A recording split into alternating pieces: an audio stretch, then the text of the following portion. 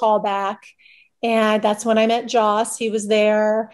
And I read with Giles, who was my love interest on the show, Anthony Yeah. Stewart Head.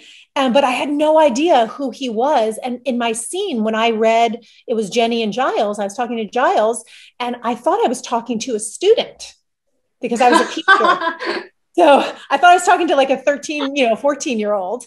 And so I did the whole scene with that kind of tone, where I was like more authoritative, where I was a little bit commanding and demanding and in that role. And then I Yeah. went and I was reading with him, and it just kind of shocked me because I didn't put all that together, but I just kept that same kind of thing, like that I was sort of in control of the situation. And it worked. We had a great little banter, a little cat and mouse. And then they called me and offered me the job. And I think it was just supposed to be for that one episode, but they kept calling me back. So it turned into a lot of episodes.